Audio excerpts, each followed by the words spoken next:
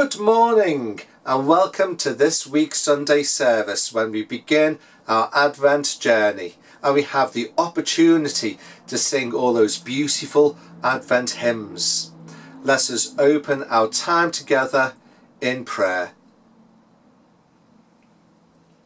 God of mystery, we have stepped into Advent and await your revelations. We have stepped into Advent hoping that we and others will see and feel and know your message. You are a patient, persevering God who offers your all for us. You offer to us the depth of your being, the essence of life, the gift of love beyond compare. And we wait to celebrate again the gift of Jesus born for us, given for us. We look to you, for you will show us true life bursting forth. Amen. We sing our opening hymn, Come Thou Long Expected Jesus.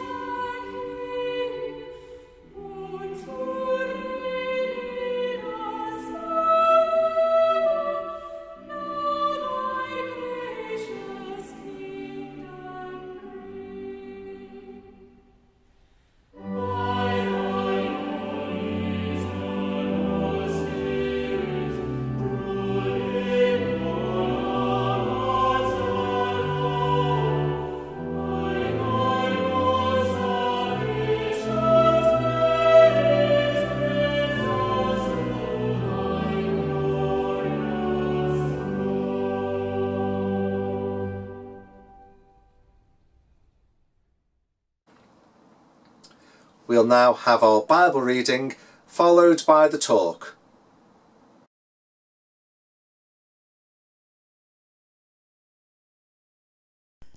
The reading is from Luke chapter 21, verses 25 to 36. There will be signs in the sun, moon and stars. On the earth, nations will be in anguish and perplexity at the roaring and tossing of the sea. Men will faint from terror, apprehensive of what is coming on in the world. For the heavenly bodies will be shaken. At that time they will see the Son of Man coming in a cloud with power and great glory. When these things begin to take place, stand up and lift your heads, because your redemption is drawing near. He told them this parable. Look at the fig tree and all the trees. When they sprout leaves, you can see for yourselves and know that summer is near. Even so, when you see these things happening, you know that the kingdom of God is near. I tell you the truth, this generation will certainly not pass away until all these things have happened. Heaven and earth will pass away, but my words will never pass away. Be careful, or your hearts will be weighed down with dissipation, drunkenness and anxieties of life. And that day will close on you unexpectedly like a trap, for it will come upon all those who live on the face of the whole earth. Be always on the watch, and pray that you may be able to escape all that is about to happen, and that you may be able to stand before the Son of Man. This is the word of the Lord. Welcome to Advent, the season of preparation. Since the 11th century, it has been the 4 Sundays leading up to Christmas, and the preparation has all been about the time when we will meet Christ again when he returns in what is known as the Parousia. So it's look busy, get involved in mission, think of your own relationship with him because he's going to come soon. And judging by our reading today, which isn't a particularly pleasant reading, we see that the early church would have keenly awaited his arrival. So their preparation would have been in earnest because everything was falling apart. It is believed that in our reading, Jesus was looking towards the time when the temple would be destroyed, when Jerusalem would be destroyed by the Romans, and all people within that area, whether they were Jew or Gentile, whether they were Christians, they would be sent into exile. And although it also heralded the time of the church's persecution, it also heralded the time of the church growing in mission like never before. Through their journey into different lands, meeting people of different languages, they would take this Christian message with them, and the church would expand and extend in people's lives. So, looking back at history, it certainly wasn't a comfortable time, but it was a time of great growth when the church expanded. When we think about the changes in society and in the world we've experienced, we know that the things that we've mourned, things we've been sad to say goodbye to, things that were very much familiar to us, and the concern that things are not going to return to the way they were before. And that is probably true. But where should we stand as Christians and as a church within this changing world? I'm reminded of the story of 2 twins who on Christmas morning were given very different presents. The first twin was very pessimistic. They always felt sad, and they always looked at the negatives in life. Well, as they were presented with their gift on Christmas morning, they opened it. It was the train set they had been asking for. But as they set it up, they thought, it's not quite like the one I saw on the television. It's not as big. It doesn't have as many stations to play with. It's really not what I wanted. It's a train set, but it's not the one I wanted. And then the other twin was led outside by the parents and presented a big pile of manure. Now this twin was always very optimistic, always very happy, always keen for a new adventure. And as they looked at this pile of manure, they thought, how exciting. For there to be so much manure, there must be a pony somewhere. Let's go and find the pony. Well, we're all very different, aren't we, in the way we deal with challenges and change in our lives. And sometimes we can't help being who we are. But in Advent, we are called to enter into a time of preparation, where we almost challenge who we are, where we try to recondition and rethink how we are as Christians. And so we need to try to, instead of mourning what we don't have in our lives, looking with hope to the future for what we could have in this changing world.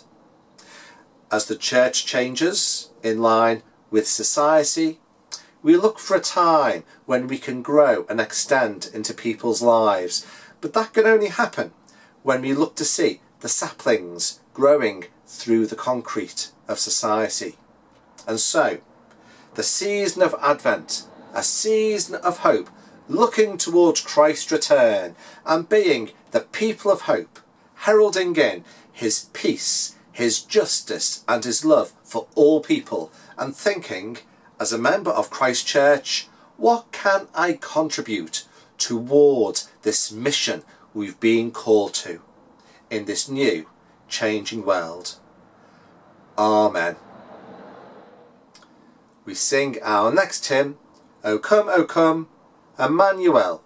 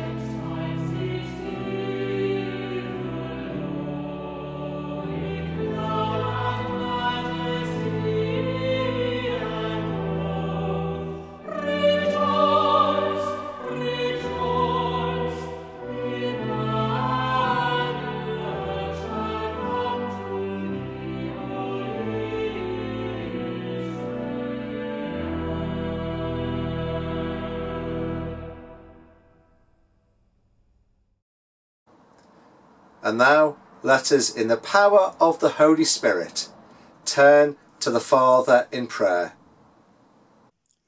O God, you are the beginning and end of all things. We pray to you for those who nurture new life, both physical and spiritual, for teachers and leaders, and those who have inspired our faith, for midwives and prophets, for the people who call us to start again, for all who are at the beginning of a new adventure of faith, and for all who feel that it is time to lay down some responsibilities, for children growing up in challenging times, for those we know who are approaching the end of their life, and for all who watch at the bedside of the sick. Give us expectant hearts as we listen for your voice. Wait for the Lord, his day is near. Wait for the Lord, be strong, take heart. Lord, in your mercy, hear our prayer. Your voice sings through Scripture and through the words of the prophets, calling us back to your heart of love and filling us with hope in your vision of a better world where justice and gentleness shape our lives. God, our protector and provider, we pray to you for trust in you when our world seems so troubled, for faithfulness to your work of life in your church, for a narrative of hope in society and in our leadership, for the courage to challenge the lies of exclusion and inequality, and for a new beginning. Give us expectant hearts when we listen for your voice. Wait for the Lord, his day is near. Wait for the Lord, be strong, take heart. Lord, in your mercy, hear our prayer. Your voice sings in the darkness, where people are lost and alone, distant from home, sick or afraid. O God, you mend what is broken. We pray to you for all refugees and asylum seekers, for a decent, humane and workable immigration system, for the collective will to face our responsibility for the conflict-torn areas of the world, for Ethiopia as the Prime Minister escalates war against the rebels, for Afghanistan as winter begins to bite and the food is in desperately short supply, for support workers and volunteers working in rescue, and for all who are in danger today. Give us expectant hearts as we listen for your voice. Wait for the Lord, his day is near. Wait for the Lord, be strong, take heart. Lord, in your mercy, hear our prayer. Your voice sings in the desert, in the land which is dry and parched, in the hidden places where you are at work, and in the quiet places that are full of unseen acts of kindness.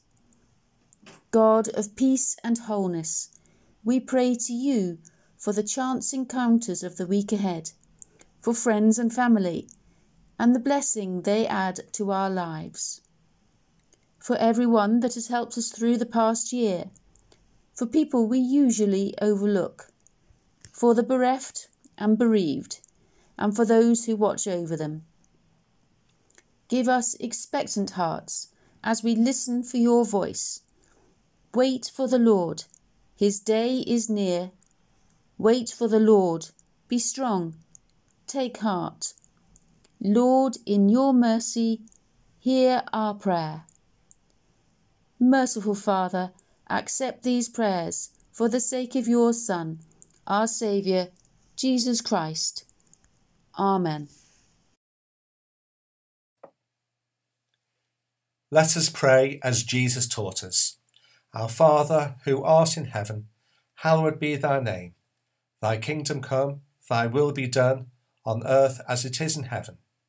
Give us this day our daily bread, and forgive us our trespasses, as we forgive those who trespass against us. And lead us not into temptation, but deliver us from evil. For thine is the kingdom, the power and the glory, for ever and ever. Amen. In a moment we will have this week's gallery, but before then I'd like to remind you all that next Sunday we have our Advent Carol service at Holy Trinity, Bickerstaffe at 11 o'clock. We've been meeting in the churches of the benefice at alternate months to come together as an opportunity to celebrate and have fellowship. And so I hope to see many of you there, and I know there's going to be some refreshments following the service. So now we're going to sit back and enjoy this week's gallery.